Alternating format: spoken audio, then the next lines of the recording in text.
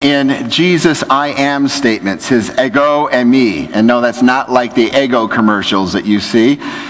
This is God saying that I am. That there is nothing beyond who he is.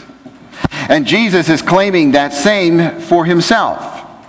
And this morning he says that he is the living water. Let's listen to a few verses. They're not on your screen. Because what I want you to do is I want you to listen, and I want you to take in the sights, the smells, the taste of the Scripture. I want you to think about it.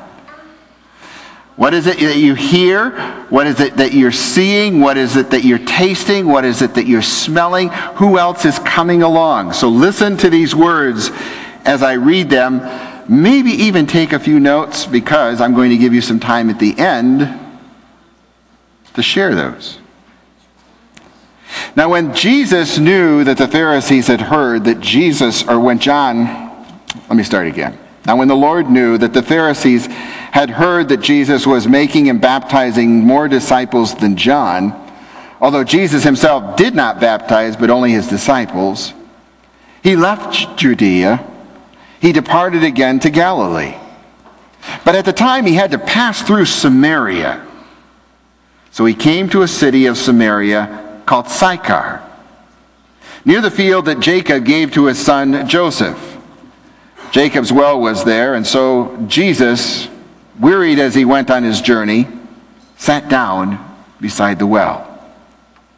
It was about the 6th hour, or noon. And there came a woman of Samaria to draw water. And Jesus said to her, "Give me a drink." For his disciples had gone into the city to buy food. The Samaritan woman said to him, "How is it that you, a Jew, ask a drink of me, a woman of Samaria? For Jews have no dealings with Samaritans." Jesus answered her, "If you knew the gift of God,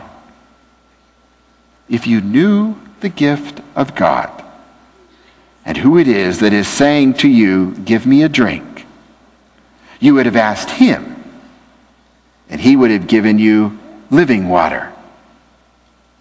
The woman said to him, "Sir, you don't even have anything to draw it with, and the well is very deep. Where do you get that living water? Are you greater than our father Jacob, who gave us the well and drank from it himself and his sons and his cattle?" Jesus said to her, "Everyone who drinks of this water will thirst again. But whoever drinks of the water that I shall give him will never thirst. The water that I will give him will become in him a spring of water, welling up to eternal life." The woman said to him, "Sir, give me this water that I may not thirst, nor come here to draw." Jesus said to her, "Go to your husband and call him." The woman answered him, "But I have no husband."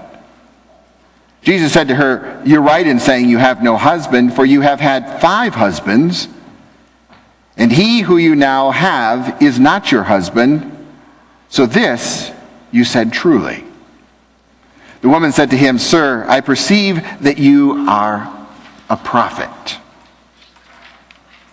Our father worshipped on this mountain, and you say in Jerusalem is the place where men ought to worship." Jesus said to her, "Woman, believe me, the hour is coming when neither on this mountain nor in Jerusalem will you worship the Father. You worship what you do not know. We worship what we know, for salvation is from the Jews.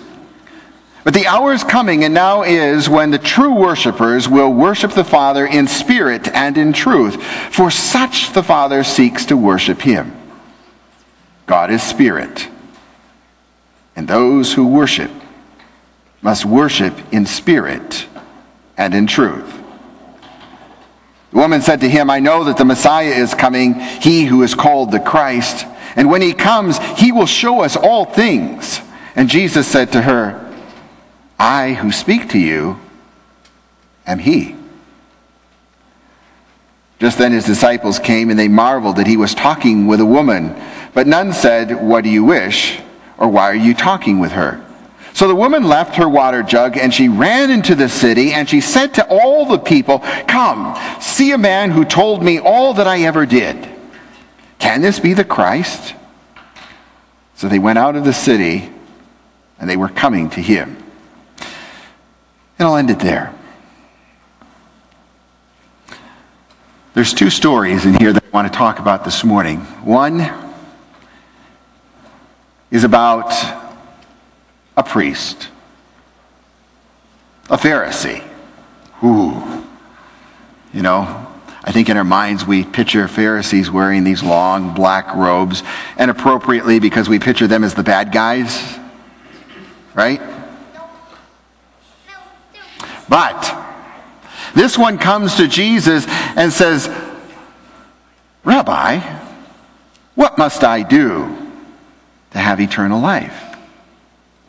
And Jesus says to him, "You must be born again." You know who I'm talking about? Nicodemus, right? Next story.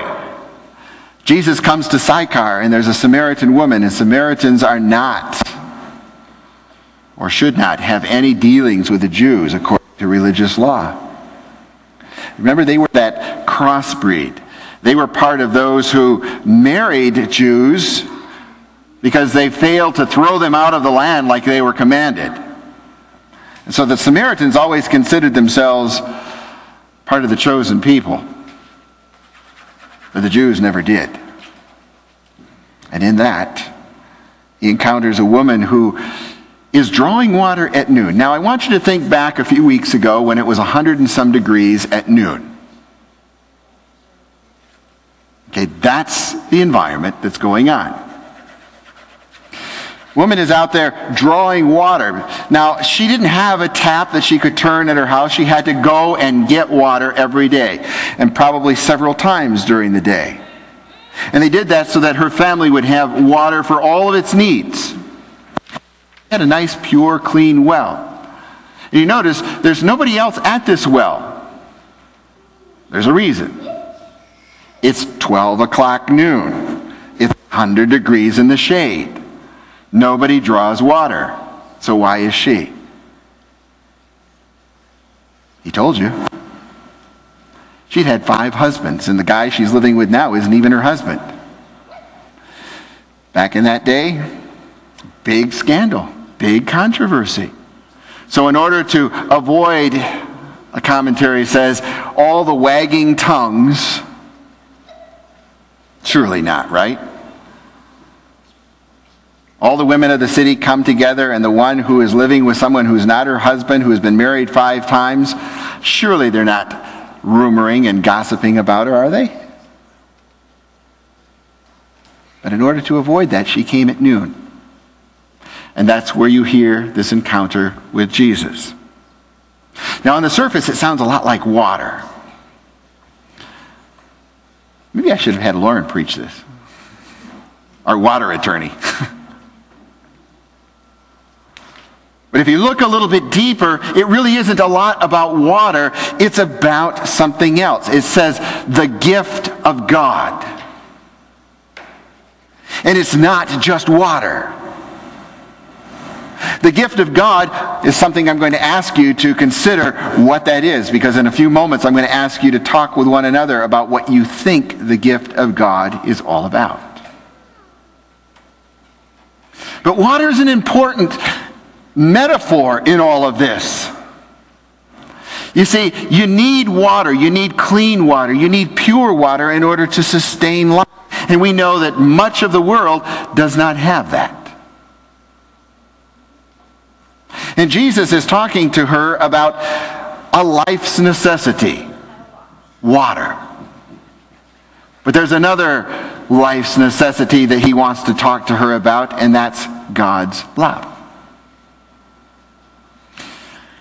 As I was putting all of this together, I came across a news story and did some research and started digging and found a video that gives a little clip about a young girl by the name of Rachel. Rachel's 9 years old. Rachel's got a dream.